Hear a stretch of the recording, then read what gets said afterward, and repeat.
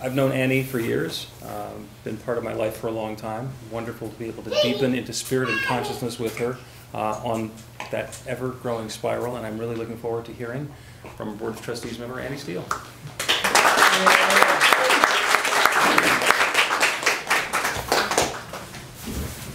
Thanks, Bill. Sure. You're in this talk a little bit, so. All right. Good morning, everybody. Good morning. When we decided to do the talks, well, it was Breen's actually. It was Breen's suggestion, which was a great suggestion because the purpose was for us to be a part of the community, but another big part of it is that we wanted to give back to the ministers by giving them time that they could relax and just enjoy our celebrations on Sundays. So here we go. The talk title was Balancing Act, and I think if you look every week on the website or get the announcements, it's always like some little cliche topic, or, you know, I think the titles Bill picks are awesome, or Dave. They just like, they pick these like catchy things, and I'm like, oh, what can I pick that's catchy, that's like relates to what I want to talk about? So Balancing Act. And it kind of also goes along with something another community that I used to be a part of used to say all the time, which is fake it till you make it. So I'm not really good at balance or flexibility, and I've kind of always been an all or nothing person, just from the start. I like very intense, and from birth I'm Catholic, and as a teenager I was like, I went to daily mass, and if they would have let me I would have become the Pope. But I wanted to be a missionary, and then I think, I don't know, I was like maybe 16 or 17, I read this book about, I was always reading some kind of self-help book, even as a teenager. I read this book about sugar and how bad it was for you, so I was like, I'm never going to eat sugar again, and I swore it off for like 3 days. Then after that, I really got into the environment, and I was like, I just moved back here from Minnesota. I had this really awesome car. It was a Ford Taurus station wagon. It was an answered prayer. It was free. But I wanted to be an environmentalist, and I swore I was going to be the best tree hugger ever. So I gave my car away, and I was like, I'm going to ride a bike everywhere. So I really never had a desire for balance. I even got a tattoo of a candle on my calf. It's quite large. It's a candle burning at both ends. And I proudly displayed that as a teenager. So, and I'm not saying that's bad, that I was, you know, all or nothing. It just, my priorities have changed. So when I first started a New Thought, I really didn't know what I wanted per se. And just a word to the wise, you might want to figure out a little bit what you want before you start praying for random things. But because I think Bill always says it, maybe Dave, I don't know, about the Amazon, you know, I want to pray for just this wonderful gift. Like, well, what's going to show up? It's a huge warehouse. You know, I don't want jewelry. I like my pearls, but I don't want jewelry. I'd be more likely to want some running shoes. So you kind of have to have a little bit of an idea. But I thought like a good place to start at the time was, okay, I'm beginning this, and Bill always says, first practical thing to pray for, maybe to boost your faith muscles, like for a parking spot. The Beyond Limits class. And it was an amazing experience. And in that class, I actually ended up finding my, I would say, career mentor. So there was this woman in the class, Lori, and I just, you know, I wanted what she had. She had grace and determination and ambition, and I really liked her a lot. So I started to talk with her and learn from her, and I had this really crazy job. I was selling cars, and I was working a million hours, and believe me, I love selling cars. It's a job for intense people. Like I said, I'm intense. So I was killing it, and my first month I made just a tremendous amount of money, and I was just like, I really love this. but I love my kids too. And when you sell cars, you don't get to see your children. So I'm like, I have to find some balance. I have to find a job that actually allows me to enjoy my family and my parents and my kids and my nieces and nephews. Now, I was thinking job, completely was thinking job. But Lori recommends, why don't you go to school full time? I was not thinking student and pauper. I was thinking, you know, dollar bills. And so I quit my job and I went back to school full time, and it was the craziest decision I think I've ever made. But like the class all worked out perfectly and aligned, and the money showed up to pay the bills, and everybody started calling me Money Annie. You know, I'm like, what? I don't know how this is happening, but I just trusted in this process that everything was going to be taken care of. And there really wasn't much balance though, still. I was doing homework all the time. I'm still doing homework all the time. And I lost track of fun. I'm very like regimented person. I'm like, let's get up, let's have tea at 7:57, and then we should maybe take a walk and have eggs with spinach and some wheat toast, because that's better for your blood sugar. So I wasn't having much fun. And I was watching somebody that I loved struggle with trying to have everything and fumbling through it and being overwhelmed. And I went to Bill and I said, you know, I'm watching this person I really love try to do everything, and I don't know what to do. I don't want to watch this person be in pain and anxious. And he told me a little story about plates. You know, if you're spinning plates on your hand, or you know, multiple plates are spinning on a stick, and you can spin 5, and then you can spin 6, you can spin 7, 8, 9, and you got them, and you've had that mastered. Well, what happens when you can't spin 10, but you try to spin 10? They all fall. And I was like, wow, how can I tell this person, you know, they're spinning 10 plates and it's only going to last for about a split second and everything's going to crash down. And as a parent, I could just say, no, you can't spin all these plates. They're all going to crash. But I made a recommendation and lots of prayer work, and my daughter put down that extra plate, and I thought, why does she think she can spin 10 plates?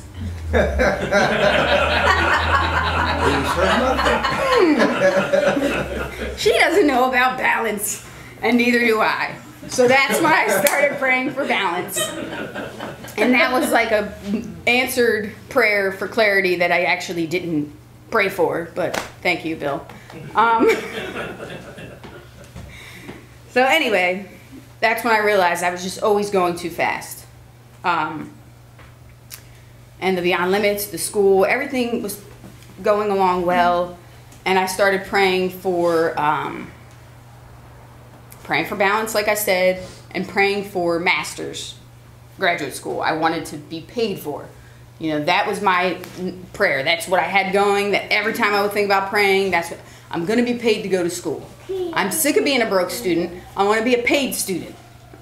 So I applied for a program that didn't pay you to go to it. Kind of didn't make any sense. And I got waitlisted, and my heart was broken. And that program was like one of the most intense medical programs that you could enter to in the country. It was a 2-year program to be a physician assistant. And I'm like, why am I applying to be a PA when I'm trying to pray for balance? You know, my thoughts and what I wanted, it really wasn't in line. And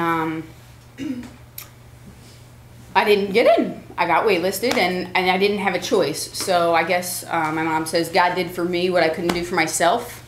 And I wasn't too happy about it.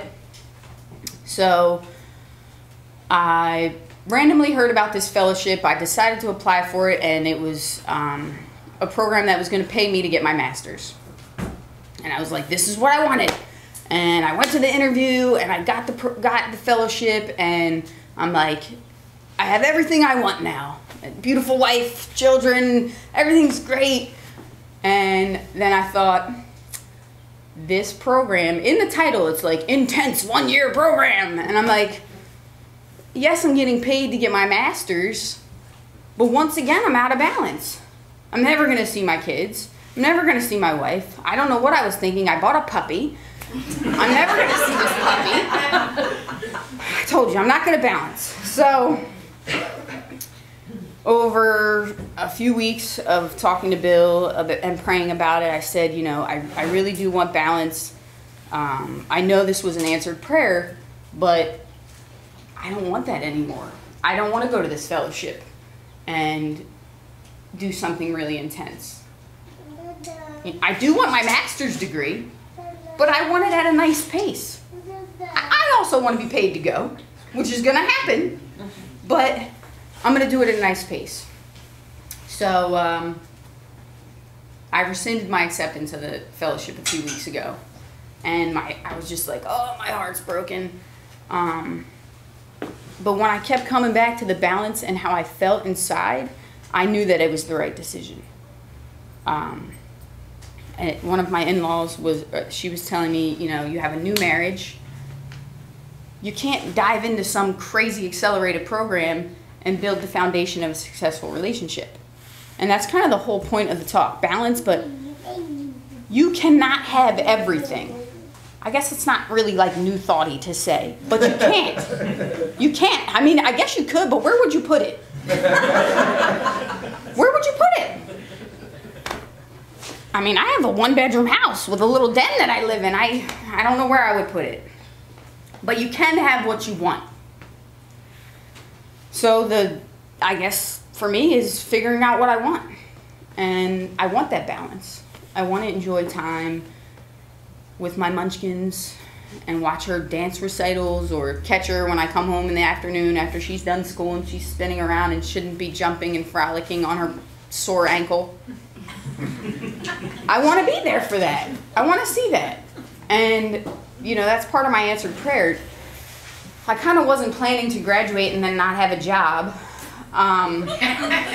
So now I'm about to graduate in, I think, 42 days, 41 days, something like that. And I don't have a job yet. Yeah. But, hold on. Wait, Bill. It was coming. It was coming.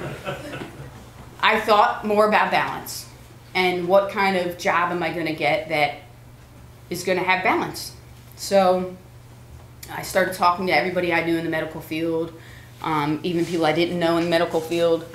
My dad was mad. Somebody was in the hospital. I was there at the hospital. I'm talking to the doctor about their job, and my dad's like, I'm here for care. I'm not here for networking. But I did. I just started to take in all the information, and I was supposed to go away recently. I was supposed to go to Africa, and like 2 days before the last day to change your classes for school, my Africa trip got canceled. And I was like, what the heck? And so then I was kind of like thrown in on this group trip with the nurses. They were stuck with me. And we went to Guatemala, and I spent 10 days of very intense activity. But 10 days was enough. And in that, I talked to some nurse practitioners, and I found out that there's a path through medicine that you can go part-time. And I knew nothing about that.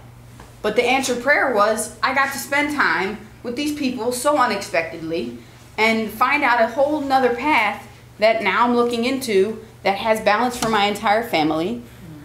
And I'm pretty sure if I end up with this awesome job that I applied for, that when I was looking at the qualifications and the hours, it was all day shift, that's what I want.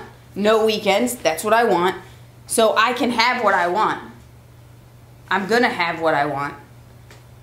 But I don't want everything all at once anymore. I want what's here right now. And the answered prayer, I have an interview on Tuesday. And if it's a good match, I'll get that job. If it's where I want to be, if there is balance. If the manager says to me, you're going to be required to do overtime in a split second. No, thank you. You know, I already worked in real estate for 10 years driving myself crazy. And New Thought allows me to reach inside and find that I can have everything I want. And I have it now. And I don't know, I was really nervous about doing the talk. And I thought, how am I going to time myself because I talk too much? So I figured at the end I would end with something that Ernest Holmes wrote.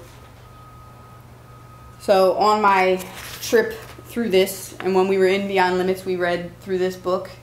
And I thought it was a catchy title, How to Change Your Life. So one of the parts was about persistence. And I'll end with what he had to say about it. It says, be persistent.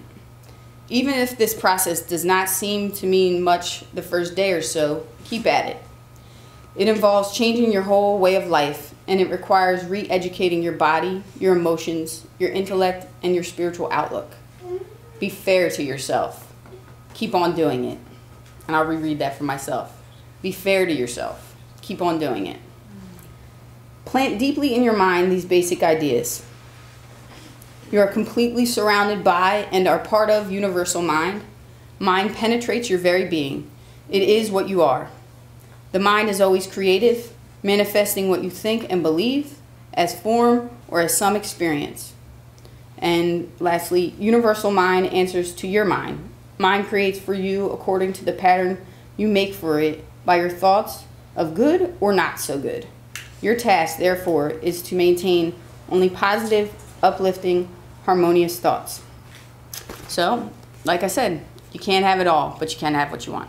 Thanks.